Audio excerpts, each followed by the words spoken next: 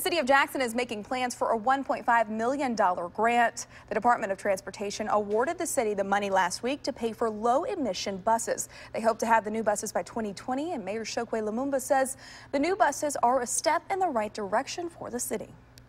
It marks a beginning of addressing this long-standing issue in our city, where we have seen inefficient routes, where we have seen buses that have not been able to stand the test of time for the ridership. And so I'm excited about being able to respond to this urgent need. Well, the mayor says they are also working to buy smaller vehicles to improve on-demand services.